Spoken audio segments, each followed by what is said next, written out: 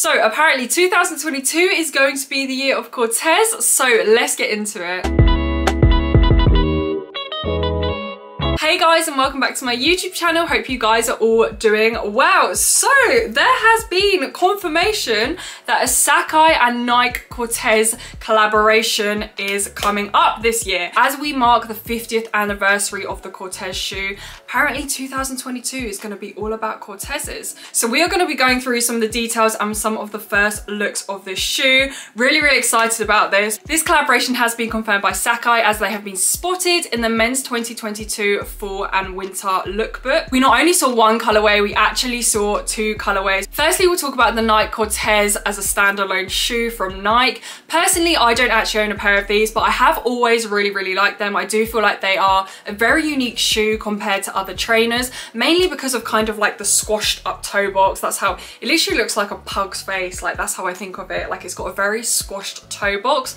But other than that, I really like the colorways of the shoe, and I absolutely love the classic white, red and blue. Also, I love the traction, the kind of jagged look on the bottom of the sole as well. I think one of the reasons why I didn't buy this shoe is I wasn't really a huge fan of the whole upper being smooth leather, combined with like the white EVA foam as well. I just felt like the shoe looked a little bit cheap for me. I kind of think this would be like a shoe I'd wear, and then when it gets worn, it really wouldn't look nice anymore. But let's have a closer look at the pictures that have been released of the Nike Cortez and Sacai collaboration. So the two colorways we have seen, we firstly have the classic white, blue and red colorway. When I think of the Nike Cortez, this is the colorway that I immediately think of. And then we also have a grey and white pair. As you can see, it kind of has grey tones to it. Getting into the finer details of the shoe, so it all starts with the basic Cortez silhouette, but we obviously have the Sacai double up features, which everyone absolutely loves. So we have the double laces, the double tongues, and of course the double swooshes.